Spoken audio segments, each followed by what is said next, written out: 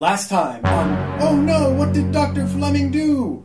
Dr. Fleming, the discoverer of penicillin, learned that antibiotic-resistant superbugs may cause 10 million deaths a year by 2050. And now, part 2. Oh no, what have I done? If there was only some way to warn humanity. That's it! I'll set my time machine back to 1945. Let's go! Did I mention that penicillin is the greatest life-saving drug in the world?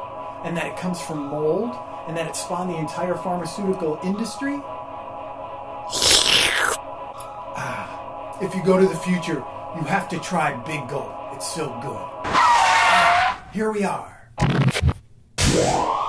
And in closing, let me stress that the thoughtless person playing with penicillin is morally responsible for the death of the man who finally succumbs to infection with the penicillin-resistant organism. I hope this evil can be averted. It's the most important news story from the future. The second biggest news story comes from fall of 2016, a major upset in the United States. The Cubs win the World Series. Learn more at superbugsarnotfunny.com. Sorry.